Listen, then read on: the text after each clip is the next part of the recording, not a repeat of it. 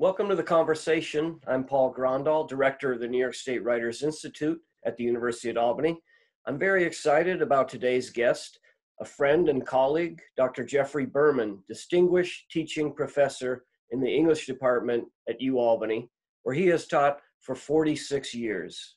He's a beloved professor whose students voted him one of the 22 best English professors in America, among 300 best professors, in a book published in 2012 by the Princeton Review in collaboration with RateMyProfessors.com, the popular online professor rating site.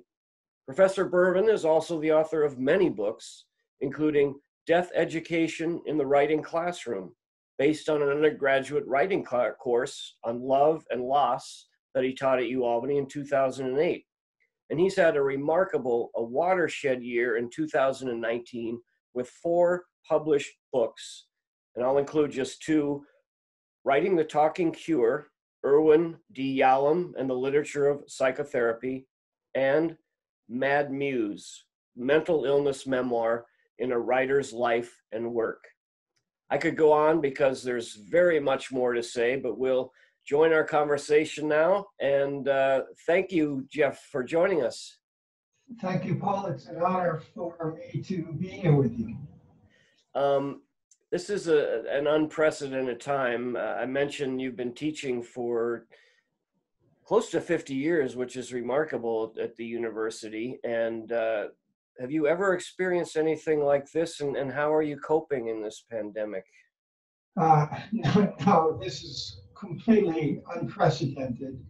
I could not have imagined this a few months ago. I love teaching.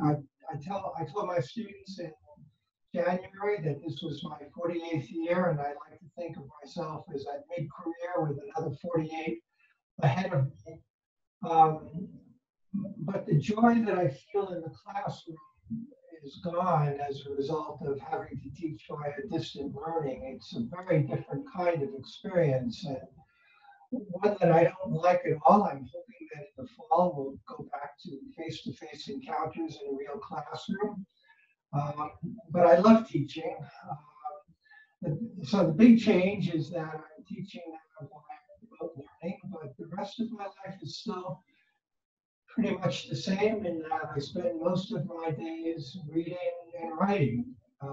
Unfortunately, I've been able to continue to do that. Even though the library is closed, I get articles through Interlibrary Loan, and nearly every day I order an online book that I'm using for writing, and so far that's been okay. Okay. Could I ask you to maybe move slightly to the right? I think I'm. Am I right? Yeah, that's better. If you're right better? there, yeah, the sound quality, I missed a little bit about that. So okay. Basically you are keeping in touch with your students electronically and right. and reading and writing, getting interlibrary loan books. Exactly. My students send me their essays, and I read them and comment on them. But it's very different because at the university, students read their essays aloud to the entire class. Everybody has a copy of the essay, and we talk about what we like about the essay, what could be revised. That's missing via distance learning. Right. How about, I've connected with I work with freshmen in the living learning communities, the world of writing, and I've kept in touch with them. I'm not teaching this semester, but some of them have issues with, they don't have high-speed internet at home, right. or they're in a crowded apartment and several people need to use a computer. And are you facing issues of just access like that with your students? Yes, and in fact, even though I'm always emailing my students, there are still a few students from whom I haven't heard. And it could be that they don't have access to the internet. It could be that they're struggling for other reasons. Many of my students tell me that it's hard for them to get out of bed in the morning because of a lack of structure, and many of them are battling anxiety and depression. If we were meeting in the classroom, they would be writing about their experiences, but to write about them online is a different experience. Right. So we're going to talk about that because that's a lot of your research has looked at depression and mental illness and writing and literary pursuit in particular. If I could also ask you to like move back a half a thing, you're cutting off your, yeah, perfect. Okay. Hopefully the sound is good now. Now I can see your full face because I Okay. was getting your chin dropped All off on right. me. But anyway, from what I know, and again, I was in the English department as a graduate student in the early 1980s, and so I've known you that long. But this interest seemed to really deepen and gel when you wrote the memoir of your own wife's death and your own grief. Was that the start of looking at grief and loss, or was it before that? Before that, I'm 75 years old and I've led such a deeply rewarding life, rewarded in so many ways. And yet, paradoxically, many of my books have the word death or dying or suicide in their title. And there have been two traumatic experiences that have shaped my life. The second was the death of my first wife, Barbara, in 2004 at the age of 57 from pancreatic cancer. I never imagined that she would die because everybody in her family lived to their 90s and there was no history of cancer on either side of her family. The first tragedy occurred on Labor Day 1968 when my closest friend and mentor called me up to say he was in the process of committing suicide.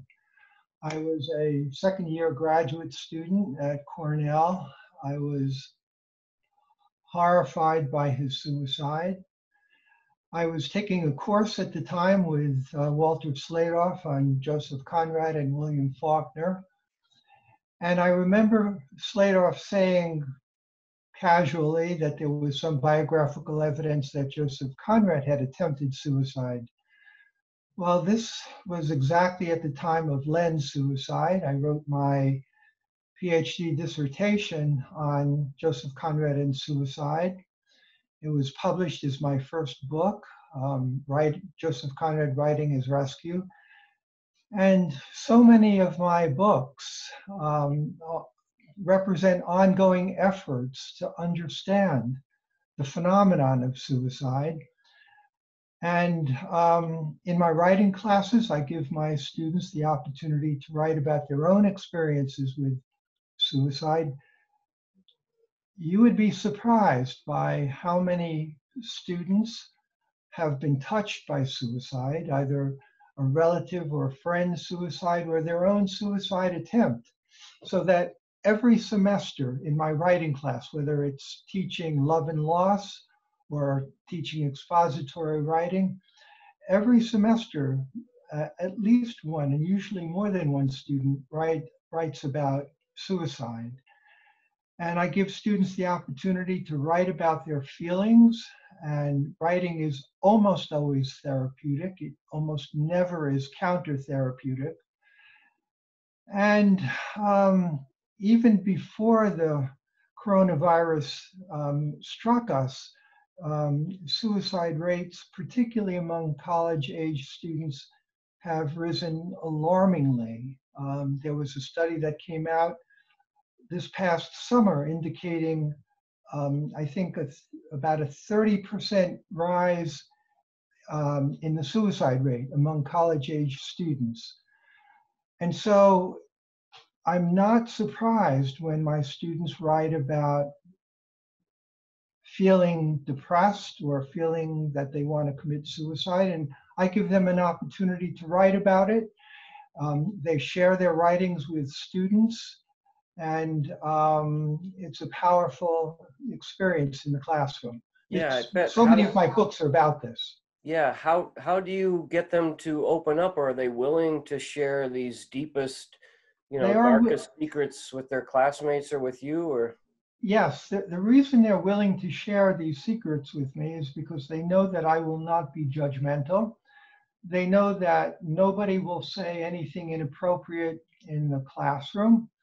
And over the years, I've developed a list of protocols to minimize the risk of a student writing about a traumatic experience and being re-traumatized in the process of writing.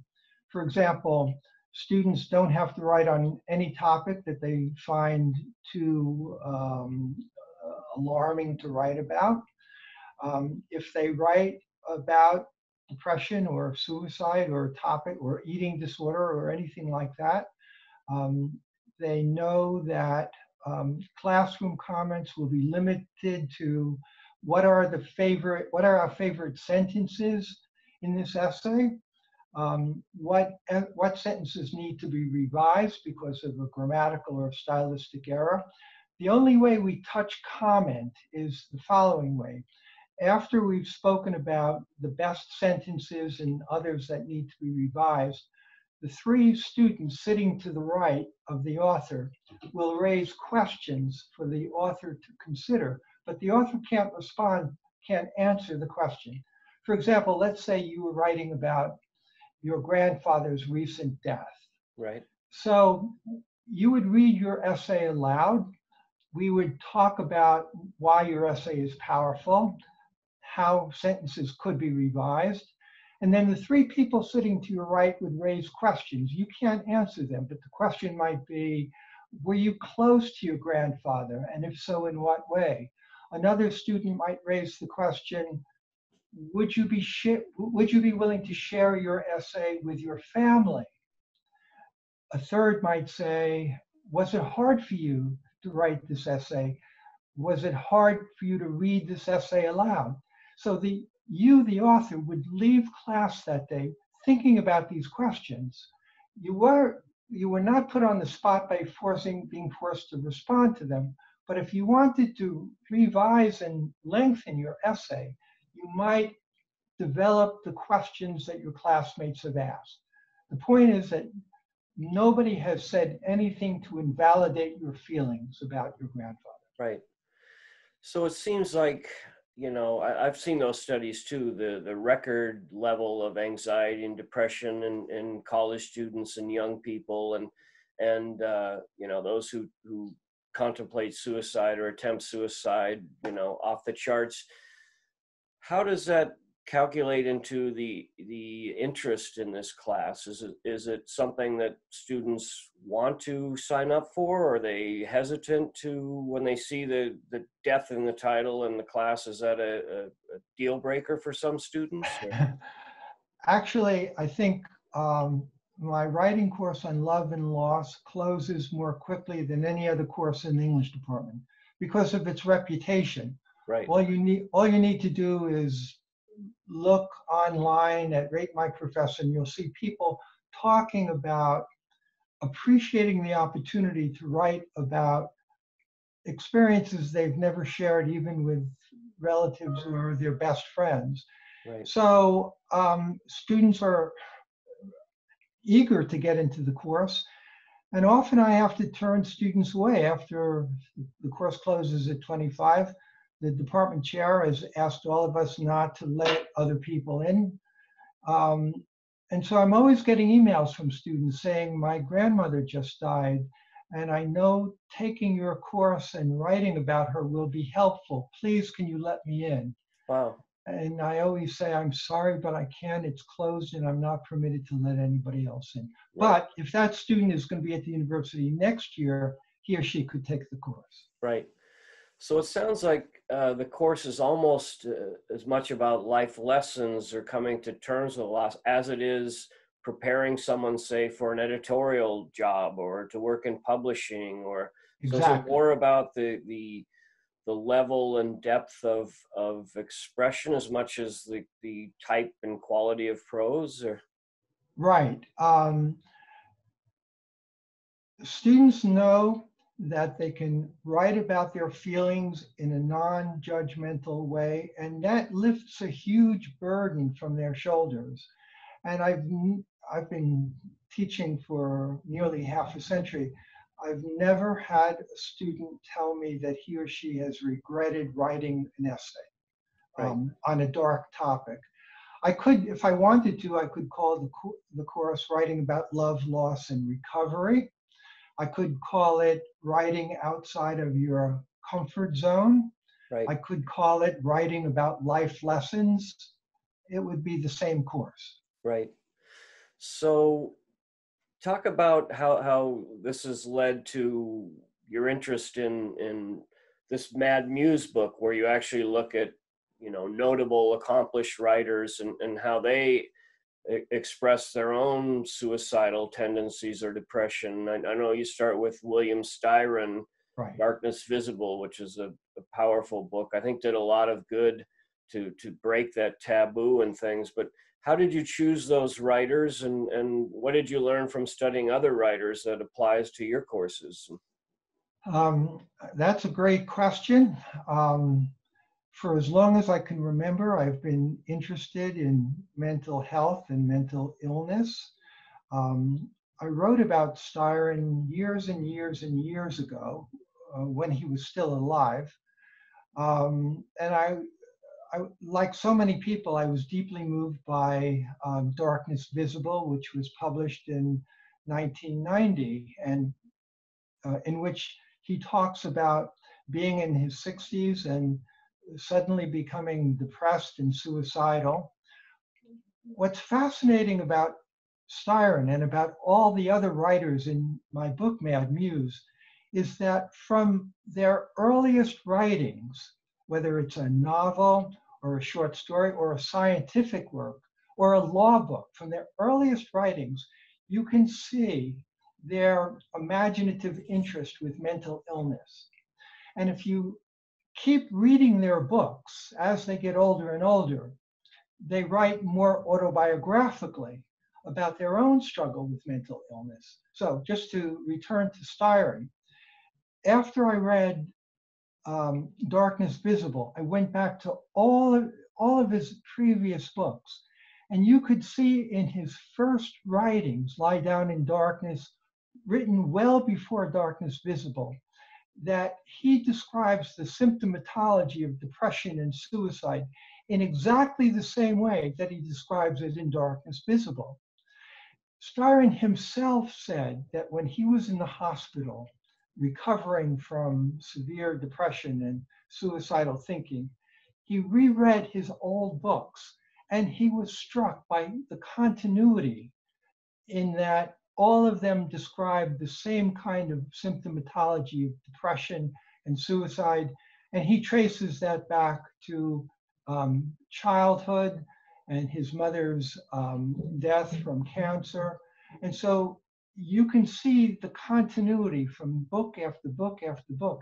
And that continuity, their struggle with mental illness, but also the extent to which mental illness can be a catalyst for creativity. You see that from their earliest books to their latest books.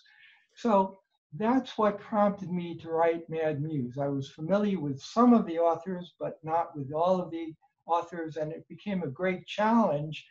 And what I usually do after I finish writing a book, or after I finish writing a chapter on a writer, I'll send that chapter to the writer, and I'll say, I've just written a book about you, or I've just written a chapter about your work.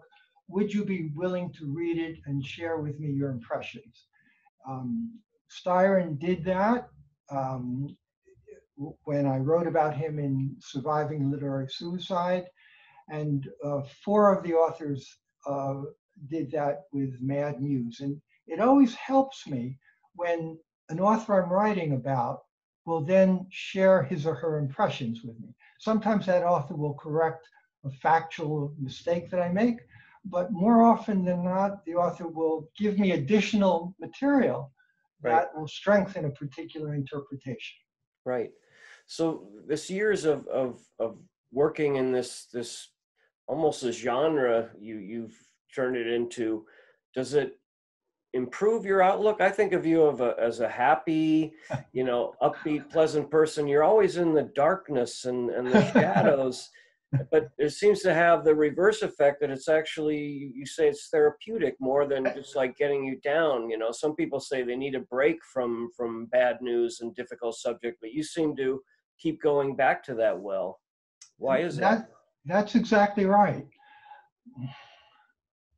I think there is a pleasure in trying to understand the subject and then writing about it. There's an aesthetic pleasure in trying to craft the best prose style you can. Um, there's the pleasure of temporarily avoiding your own issues of anxiety that might otherwise trouble you.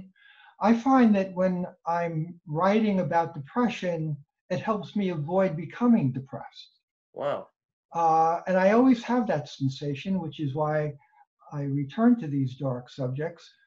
They're not, it's not morbid for me to write on these subjects. It gives me a feeling of control. It gives me a feeling of psychological understanding. It gives me a feeling of aesthetic pleasure. That's why I do it.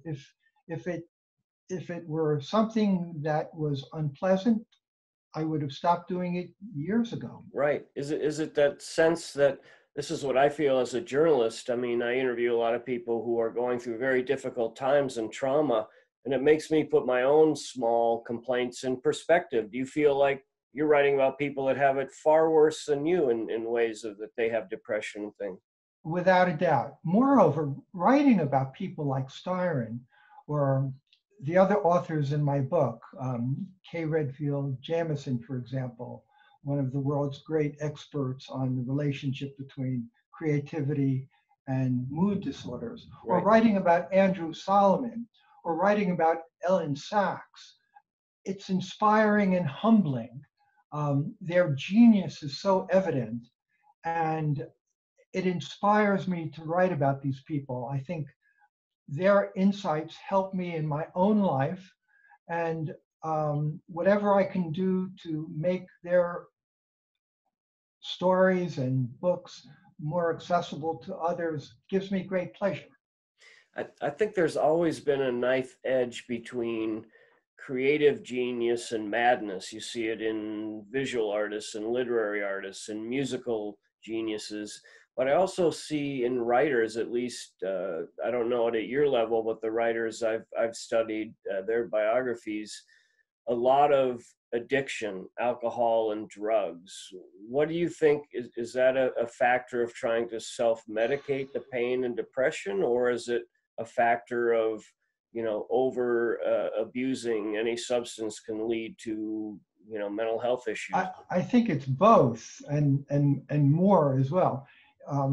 Alcohol has been called the liquid muse. And this was how some of the greatest novelists of the 20th century self-medicated. Right. Faulkner and Hemingway and Fitzgerald, they were all wary of psychotherapy, fearing that it would diminish their own creativity, even though there's no evidence that that would have happened. But instead of taking advantage of the talking cure, they availed themselves of the writing cure. But sadly, in addition to that, they drank and drank and drank and drank. And that's what did both Fitzgerald and Hemingway in. And this semester, every year, I teach a course in Fitzgerald and Hemingway. And if you look at their early novels, you see alcoholism, or at least drinking alcohol to excess. You see that in a positive, sympathetic way. These were novels they wrote in their 20s when they felt that they were invulnerable. But then if you trace their careers, in Fitzgerald's case, from This Side of Paradise to The Great Gatsby to his last completed novel, Tender as the Night, you see his vision darkening, and you see how our alcohol contributes to the darkness of that vision. Right. Same thing with Hemingway. If you look at The Sun Also Rises, his first novel, almost all the characters drink to excess. Most are so-called good alcoholics. There's only one bad alcoholic. But then you read A Farewell to Arms, and you see the attitude toward alcohol darkening. And then you read For Whom the Bell Tolls, written in 1940, and you see some characters out of control because of their drinking. And so as these novelists age, they discover that their bodies simply cannot process all the alcohol they're drinking. This also happened to Styron, and he writes about his inability to drink without problems as one of the causes of his suicidal feelings. Right. I wonder, on balance, since they were self-medicating and you know, some of them probably needed to get drunk to get through the day and just hold it together, but after time that diminishes their craft Exactly. and their ability. But if they didn't have it, maybe they would not have written a single novel. Do you think it diminished these great artists who have, you know, a great life's work? Would it have even been better without alcohol, or do you think it would have been compromised because then their depression would have flared out of control? Or, Well, this is, of course, a speculative question. right, It's impossible to know for sure, but there's no question that both Fitzgerald and Hemingway abused alcohol. And in the beginning, that may have been a way of avoiding depression or diminishing depression, but after a while, it became a symptom, another symptom of depression. right, So the beauty of the talking cure, which is to say psychotherapy, is that it doesn't lead to those self-destructive side effects. Um, and I am a firm believer of the talking cure, and most of the writers in Mad Muse are as well. right. So, what are some of the success stories? Because we think of Hemingway's case, suicide, or others where, you know, abusing alcohol and drugs either shorten their life or diminish their output. What are some of the writers who have turned this, you know, addressing their depression, anxiety, mental illness in their favor and come out stronger and better on the other side? That's a great question, and I'll give you one example, Ellen Sachs. Hmm. Ellen Sachs is the recipient of a MacArthur Genius Award. When she was in law school, she began breaking down, developing severe schizophrenia. She was hospitalized, placed on medication, and over time, with the help of medication, but also with the help of constant psychoanalysis, she was able to regain control of her life.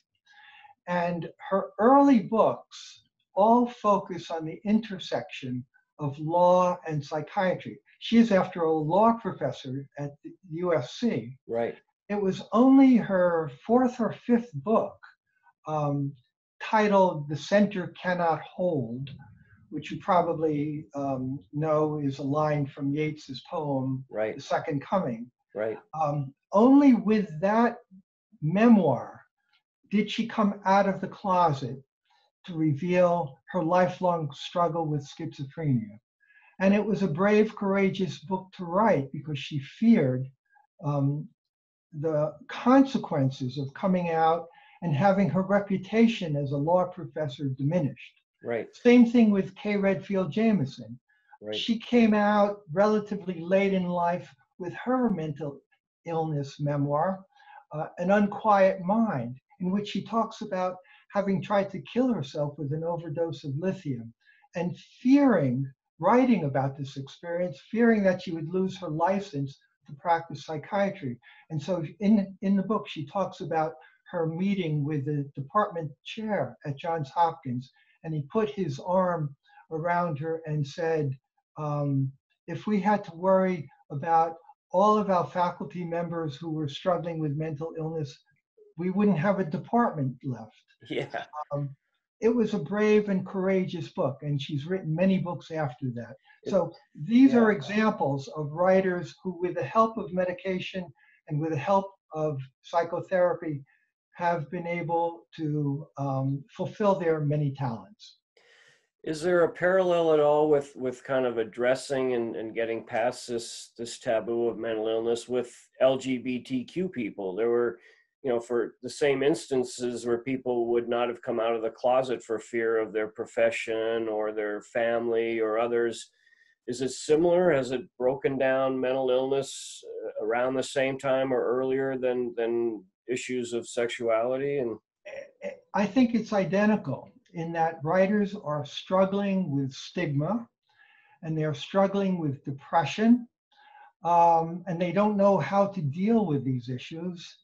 Their inclination is not to talk about it with anybody, but when they make the decision to talk about it and to write about it and to go public, they feel a huge burden being lifted. Another example I write about is Andrew Solomon, yes, one of the great writers of our age. His book on depression may be the best single book ever written on depression. right, Well, I went back to his early novel, and in that early novel, you could see that he was struggling with mental illness and he was struggling with sexuality. His dying mother never accepted the fact that he was gay, and this was a great shame on his part. After her death, he was so ashamed of being gay that he tried to commit suicide by developing HIV, yeah, because he thought that that would be a way of committing suicide without, in effect, committing suicide. But instead of doing that, he wrote about his experiences, right. and he's produced book after book that each book is extraordinary. Yeah, So he's a brilliant. these are inspiring authors who've had to overcome struggles with sexuality, struggles with depression, struggles with mental illness, um, and the impact on the reader is nothing less than inspiring. And they're telling the truth. They're not varnishing the truth. Right. Yeah, Andrew Solomon is a brilliant, brilliant writer. And you think about the economics and the constriction of the publishing and book selling market. It's hard enough to be an author if you've got all your stuff together, let alone having to overcome all this and then have to go out and get a publisher and sell books and things. It's Yeah, extraordinary to see what they've overcome. yeah. Let's talk about your friend in 1968, your classmate at Cornell. Was it also the time when it was not as open to discuss these things, you think, that ended up that he couldn't be saved or couldn't be helped, that Yeah. it was too afraid to express it and to share it with others? Or I think all of those reasons and others. He was a lecturer at the University of Buffalo when I was an undergraduate. And during the 4 years that we were both there, he became increasingly depressed. His wife was seriously ill. He thought he contributed to her illness. He thought he screwed up everybody with whom he came into contact. And so after a while, he began calling me up in the middle of the night with a blunt question: tell me why I shouldn't kill myself right now. wow, That's a terrifying question for a student to hear from his teacher. I gave all kinds of reasons, um, but those reasons were not powerful enough for him to stay alive. And when I left Buffalo after I graduated, he had lost his job because he never finished his PhD dissertation, which was another source of shame. And so I was horrified, but not entirely shocked when he called me up to say he was in the process of killing himself. And it's hard to describe the feeling of horror and devastation and guilt that I felt. One of the terrible ironies of suicide is that the closer you are to a person who attempts or commits suicide, the more guilt you feel toward that person's death. of And this course. is different from any other kind of situation. For example, if your mother dies of cancer, you don't feel like you caused the cancer. If your father died of diabetes, you didn't cause the diabetes. But if a parent or if a sibling or if a spouse or if a child commits suicide, you feel so guilty as well as angry. And it took me a long time before I was able to talk about Len's suicide. And once I started talking, I literally couldn't stop. Right. And so every semester in my writing classroom, every semester in my Fitzgerald Hemingway course, I talk to my students about why I'm teaching these writers, and I talk about my own experience and how that experience has shaped my life. It's interesting that he called you as a student, and was he also expressing this to the people closer to him, as his wife, or were they estranged, or other They family were members, or? his what he was estranged from his wife. He had little contact with his parents. He was We were best friends, and that's why he called me, and that contributed to my feelings of guilt. I felt more guilt than anger. Yeah. Um, Well, so yeah. it was in his class, it was in his freshman English class that I met the woman whom I later married. And Barbara was as devastated as I was. And I write about this in, in my books. And there's another terrible irony to this story. Um, During my second year at Cornell, after Len had died, Barbara had come with me to the library, which she seldom did.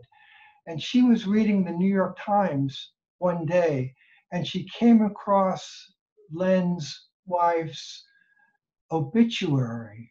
Ah, She died on the day of his birthday, and both Barbara and I felt that it was what's called an anniversary reaction.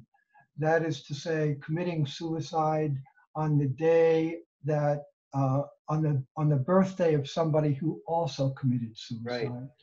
So the Yeah. story was just so dark, um, and it stayed with me all of these years. And I feel I've always identified with the Coleridge's Ancient Mariner, who plucks out a wedding guest at random and begins to confess to that Right. wedding guest. And so there's a part of my teaching which has a confessional impulse. And I encourage my students with their own self-disclosures. And um, I'm one of the most self-disclosing professors you'll ever find. But all of the research on self-disclosure indicates that self-disclosure begets self-disclosure. So if I reveal something personal to you, it's like I'm giving you a gift and you reciprocate by telling me something personal about your life. Right. That's how self-disclosure works. Right. It sounds like, and his name was Len, your friend. You're, Yes. so it sounds like you're honoring his memory beautifully, and you're paying it forward by bringing, his story and having this opportunity for students. But I want to ask, teaching 50 years, is it getting better? I mean, you've read so many personal, probably heart-wrenching stories from students. Does it feel like we're either better with treatment, we're better at diagnosing, we're more supportive of these issues? I know there's resources on campus. I know we have Middle Earth Counseling Center. I know, we have pretty good support for students, but you feel it's getting better in your 46 years teaching at Albany? Um, yes and no.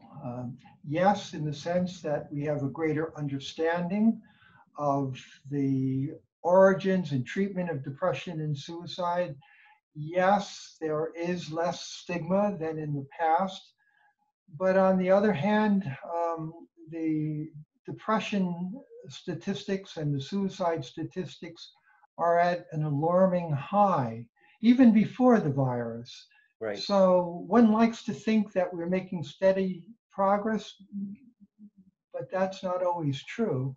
And I think these are such fraught times. Our students are struggling now. Right. I still write for the Times Union. I did a long series of stories on the heroin and opioid addiction, I don't know, 6 or 7 years ago, before it really broke into the published consciousness because I read the obituaries every day, and it's very telling. I started seeing young people dying with no cause of death, and I started calling some of those families. And again, that was a taboo. Nobody would talk about this new drug scourge of heroin and now fentanyl. And eventually people started talking, and a lot of people, it opened the floodgates. Like you're saying, if one family, there was one woman that first told her story of her daughter's overdose after many tries at treatment, and then other families would come forward to talk to me. But I've been noticing, and I think I'm going to pursue this, in the last week or so, young people dying without a cause of death. And I'm exactly wondering if it's suicide because of the stress, the anxiety, the angst with COVID-19. Are you reading anything like that yet in the literature, or? I agree with your perception, and I think that the reason so many people are dying of opioids is because of undiagnosed and untreated depression. Right. And the situation will certainly be worse before it begins to get better in terms of virus. But now you have to add crushing economic fears that didn't exist a month ago. So one struggles to the best of one's ability, and simply giving students the opportunity to write about their feelings is a way of helping them. You use the metaphor of opening the floodgates. That's a good metaphor. Another metaphor would be to relieve a burden that's been crushing them. Because when they come to the first class, they look around and they see students who seem to be without a problem. And then that only makes each person feel more isolated. But over the weeks of a writing class, somebody will write an essay about having been sexually abused, or an essay about struggling with anorexia or bulimia, or an essay about struggling with alcohol. And that will open the floodgates, and that will give other students the opportunity to write about their own experiences. And by the end of the semester, they're astonished by how close they feel to their classmates. They know more about their classmates in my writing class than in any other class they've ever taken. And there's a certain beautiful anonymity in opening up to a group of strangers. Right. I think the work you're doing is so important, not just to help them with their writing craft, but also to help them to express things maybe they've held in for so long, have been holding them back. It seems like you're also part counselor, therapist, social worker, but you build such a bond with your students, and it's obviously, you know, they vote you one of the great teachers in America. Do you hear from your alumni, you know, going forward? Have you heard from somebody you had in a class 30 years ago and say, hey, I turned my life around, I really struggled for a long time? Do I you hear do. some of those positive stories? And Yes. As a result of email, almost every week, certainly every month, I receive one or more emails from students who have taken my courses 10, 20, 30 years ago. And they're always success stories. They're about people who have become social workers or professors or psychologists, or who have opened up their own businesses. And they're always talking about the impact of one of my courses on their lives. And that's deeply gratifying. I teach them a lot, but they teach me a lot. I've learned so much from my students. I learn as much from them as I hope they have learned from me. And that's why the idea of retirement is such an anathema to me. I just, my fantasy, actually, I ended one of my books this way. I ended with my idealized death in the classroom at the end of a very good semester. And then a colleague persuaded me, no, Jeff, you don't want to die in front of your students. That would be way too traumatic. And I agree. So the way I ended my book was, it was the end of a semester, and I walked to my office. I had turned in my grades. I put my feet on my desk, and I expired. wow. That for me is a heroic death, as heroic as any deaths you see in Hemingway. Yeah. I mean, I know some of your colleagues and some of my Albany emeritus professors went into their 80s, mid 80s, late 80s. So you said you're 75. You have no plans of stopping anytime soon. No, I think I'm, um, how do I say this immodestly? I think I'm a better teacher now than I was 40 years ago. I think I'm a better writer than I was 40 years ago. I'm in excellent health except for bad hearing. And I'll share with you one story before we leave. Okay. You must have known Warren Roberts. Of course. Warren was an inspiring history professor, one of the most Yes. beloved professors on campus, and a terrific scholar.